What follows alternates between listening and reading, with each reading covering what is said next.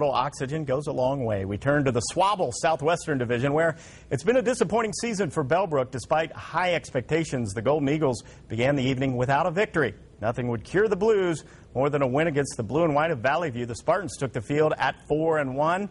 We're going to pick things up in the second half. Eagles trailing 8-7. Bellbrook quarterback Jay Booker rolls out to his right and finds Brad Combs. He breaks a tackle, and he's into the end zone for a 15-yard score. Eagles up 14-8.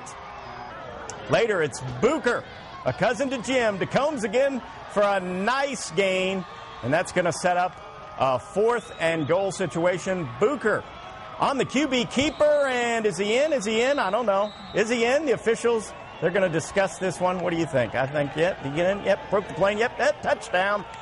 Bellbrook in the win column with the 21-16 victory over Valley View. Back north.